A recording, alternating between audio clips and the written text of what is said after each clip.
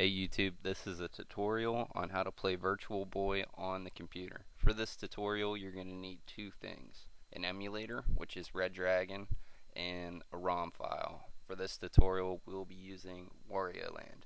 The links are in the description below, so you can follow along, and you'll be playing Virtual Boy in no time. First thing you're going to want to do is create a folder on the desktop. Call it Virtual Boy.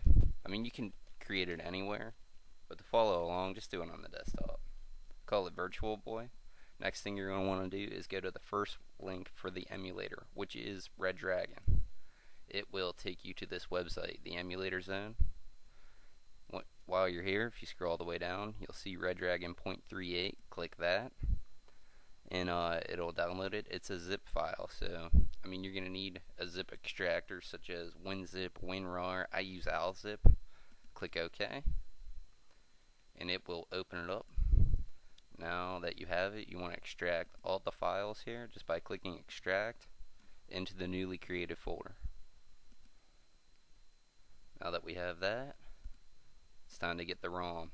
If you get onto this second link, it will take you to Dope ROMs in order to get Wario Land. So if you scroll down, you'll see download ROM. Click that. It'll take you to this page where you scroll down again, and here's the download link. You're going to follow the same procedure as last time, extracting it into the same folder.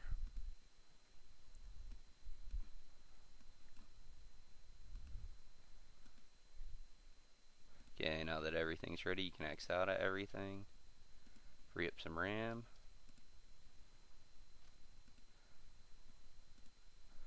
Now go to that folder, and you'll see Red Dragon right here.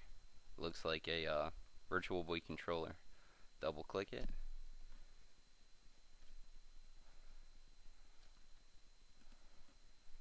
and it will bring up the emulator itself.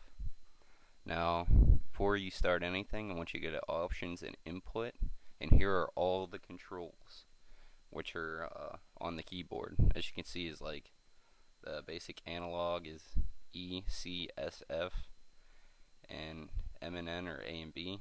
That's all you really need to know for this game, but it is a mess, and it's hard to play. You can set these up any way you want. So if you go to File, Load ROM, you'll see Virtual Boy Wario Land. Click that, click OK, and it loads up.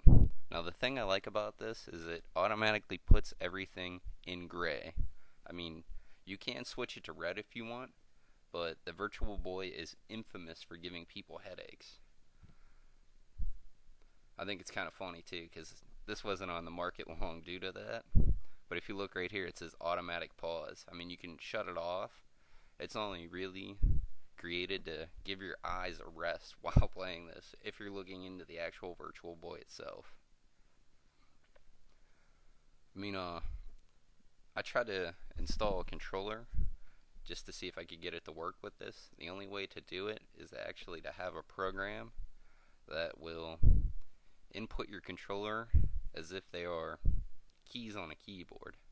So like when you hit a button, it's like almost as if you're hitting A on the keyboard. That's the only way to get a controller working with this. I was using XPatter, but it's no longer free.